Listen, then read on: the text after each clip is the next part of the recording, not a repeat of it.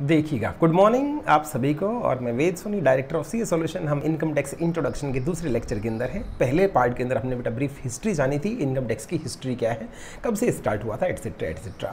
अब income tax act का scope के बारे में बात कर लेते हैं। इसके अंदर बेटा टोटल 298 सेक्शन है। देखिए बेटा, आपका पेपर ऑब्जेक्टिव है 30 मार्क्स का सी इंटर के लिए और 30 मार्क्स का होता है सी फाइनल के लिए। तो उसमें इस टाइप के छुटमुट पॉइंट आ जाते हैं कि टोटल हमारे इनकम टैक्स में कितने सेक्शन हैं। 298 सेक्शन हमारे इनकम टैक्स एक्ट के अंदर। कितने चैप्टर हैं? 23 चैप्टर हैं। और कितने स्केड्यूल में बटा हुआ है बेटा? ये 14 स्केड्यूल में बटा हुआ है। मैं उम्मीद करता हूँ आप ये सारे फिगर्स प्लीज़ प्लीज़ प्लीज़ याद कर लेना। सर टैक्स क्या है? बिल्कुल स्टार्टिंग से स्टार्ट करें, चिंता मत करो, टैक्स के मास्टर आप बन जाएंगे। मेरी वीडियोज़ लगातार साथ के साथ देखते रहना।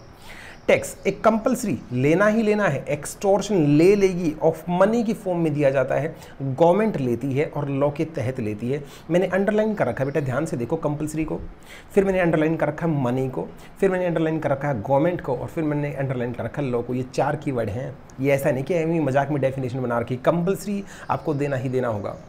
मनी की फॉर्म में ही टैक्स दिया जा सकता है, काइंड की फॉर्म में टैक्स नहीं दिया जा सकता। पुराने टाइम में अनाज वगैरह देते थे, लेकिन आज के टाइम पे अगर आप टैक्स की बजाय अनाज, गेहूं, चाल, दाल, भैंस, छोटे वटेवर आप अगर देना चाहते हैं तो आप नहीं दे पाएंगे, क्योंकि टैक्स आज के टाइम पे मनी की फॉर्म में दिया जाता है। लेने वाली सिर्फ और गवर्नमेंट हो सकती है, और गवर्नमेंट भी हमसे टैक्स तभी कलेक्ट कर सकती है बच्चे जब लॉ ने उसको अलाउड कर रखा हो, लॉ ने उसको अथॉरिटी दे रखी। इट मीन्स बिना लॉ के कहे, बिना लॉ की परमिशन लिए, बिना लॉ बनाए गवर्नमेंट हमसे एक इतू रुपया, एक छोटा सा रुपया भी हमसे कलेक्ट नहीं कर सकती। तो टैक्स की डेफिनेशन फटाफट बेटा मेरे साथ रिवाइज करिए।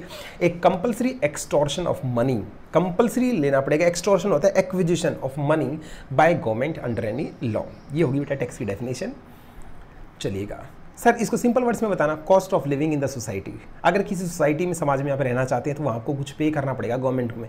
ये बेटा समाज में रहने की कॉस्ट है जो हर बंदा पे करता है। हम जितनी भी चीज़ें खरीदते हैं, जितनी भी सर्विसेज लेते हैं, जो भी हम कमाते हैं, गाड़ी लेते हैं, घोड़ा लेते हैं, सड़क पर चलते हैं, हर चीज़ के ऊपर क्या है? टैक्स। वो हमें अपनी जेब से बियर करना पड़ता है। क्यों? क्योंकि इस समाज के अंदर हम रहना चाहते हैं। तो cost of living in a society is known as tax. ये अपना सिंपल भाषा में मैंने आपको टैक्स की डेफिनेशन बताई।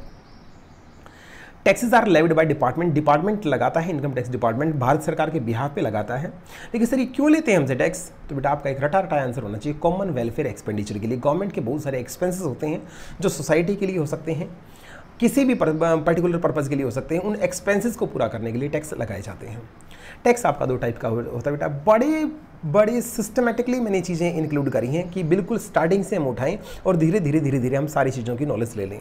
अब टैक्स क्या है वो समझ में आ चुका, टैक्स की हिस्ट्री समझ में आ चुकी। अब टैक्स कितने टाइप का होता है जरा ये देखते हैं। ब्रॉडली टैक्स 2 टाइप का होता है, एक डायरेक्ट टैक्स और एक इनडायरेक्ट टैक्स। डायरेक्ट टैक्स का मतलब बेटा जो कमाएगा वही टैक्स देगा। डायरेक्ट टैक्स मैंने कमाया, मैं टैक्स दूंगा। मेरा डायरेक्ट रिलेशन किसके साथ है? गवर्नमेंट के साथ। मैंने कमाया, मैं गवर्नमेंट को डायरेक्ट टैक्स देके आऊँगा। इनडायरेक्ट टैक्स को इनडायरेक्ट क्यों बोला गया?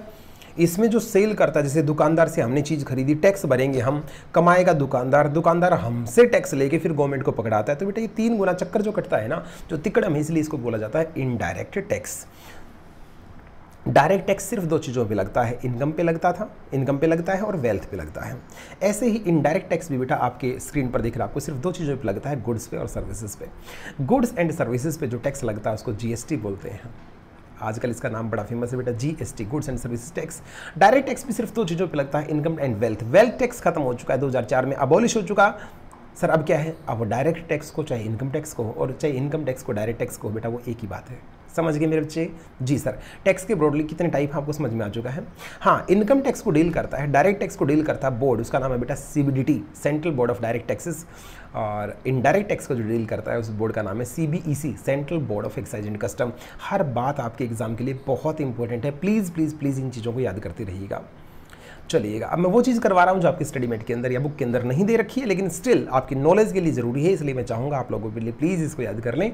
Rank in income tax department. Income tax department में रैंक्स कैसे होती हैं? सबसे छोटे पद पर कौन होता है, उसके बाद आप क्या बनोगे? मान लो हो सकता है कल को आप इनकम टैक्स डिपार्टमेंट में ही जॉब करने चले जाओ, तो वहाँ पर क्या है? सबसे छोटे बंदे का नाम होता है टीए, टैक्स असिस्टेंट। क्या होता है? सबसे छोटे बंदे का नाम टैक्स असिस्टेंट, टीए होता है। उसके बाद वो प्रमोट होकर बनता है एसटीए, सीनियर टैक्स असिस्टेंट। जी सर। उसके बाद रैंक आती इंस्पेक्टर की। इंस्पेक्टर के बाद बंदा क्या बनता है? Income tax officer. इंस्पेक्टर से बड़ा कौन होता है बेटा? Income tax officer. और जब आप इनकम टैक्स ऑफिसर से प्रमोट होते हो तो आप बनते हैं असिस्टेंट कमिश्नर। असिस्टेंट कमिश्नर के बाद डिप्टी कमिश्नर, डिप्टी कमिश्नर के बाद ज्वाइंट कमिश्नर, ज्वाइंट कमिश्नर के बाद एडिशनल कमिश्नर, एडिशनल कमिश्नर के बाद कमिश्नर, कमिश्नर के बाद प्रिंसिपल कमिश्नर, और principal commissioner chief commissioner, chief के बाद प्रिंसिपल चीफ कमिश्नर, जिसको शॉर्ट में PCIT भी बोलते हैं, principal chief commissioner of income tax PCIT, chief commissioner CIT, समझ गए ना आप? ठीक है जी। और उससे ऊपर CBDT का चेयरमैन या मेंबर ऑफ द बोर्ड। ये है बेटा हायरार्की, किसकी रैंक्स हैं किसके अंदर, इनकम टैक्स डिपार्टमेंट के अंदर।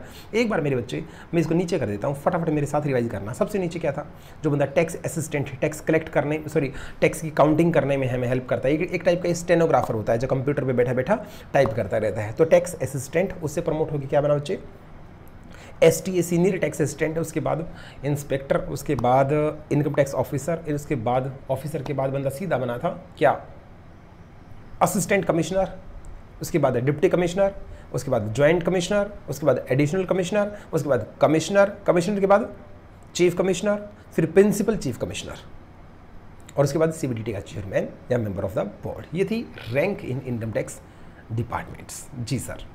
रैंक करने के बाद बेटा हम यहाँ लिख रखा वाई टैक्सेस आर लेविड। कोई आपसे इंटरव्यू में पूछते हैं टैक्सेस क्यों लगाए जाते हैं, तो हम एक लाइन में बोलेंगे to meet the expenses of government. Government अपने एक्सपेंसेस को पूरा करने के लिए सब गवर्नमेंट एक्सपेंसेस कहाँ करती है बेटा, सबसे मोटा एक्सपेंसेस होता है उसका डिफेंस में। सबसे ज़्यादा पैसा कहाँ लगता है, सुरक्षा के अंदर डिफेंस में लगता है, एजुकेशन पे पैसा लगता है, हेल्थ सेक्टर पे पैसा लगता है, और इंफ्रास्ट्रक्चर पे पैसा लगता है। मैंने 4 ऐसी ब्रॉड चीज़ बता दी। गवर्नमेंट के पास अगर 100 रुपये जाता तो 4 तो ये लगा लो 80% रुपया तो इन 4 सेक्टर के ऊपर खर्च हो जाता है। तो इन तमाम सेक्टर्स में गवर्नमेंट पैसा तभी तो खर्च करेगी ना जब आप लोगों से लेगी। तो गवर्नमेंट अपने एक्सपेंसेस को मीट करने के लिए क्या करती है, हमसे टैक्सेस कलेक्ट करती है। सर क्या हम टैक्स को डोनेशन कह सकते हैं? बिल्कुल बेटा, ये डोनेशन है, क्योंकि हमारे द्वारा दिया गया टैक्स सभी लोगों की भलाई के लिए यूज होता है, तो it is a kind of donation. Power to levy taxes, इसके लिए आप कहें तो मैं एक सेपरेट वीडियो बना देता हूँ। नेक्स्ट वीडियो छोटी छोटी वीडियो पार्ट करके कवर कर लेते हैं, और नेक्स्ट वीडियो में मिलते हैं जिसके अंदर बेटा हम करेंगे पावर टू लेवी टैक्सेस।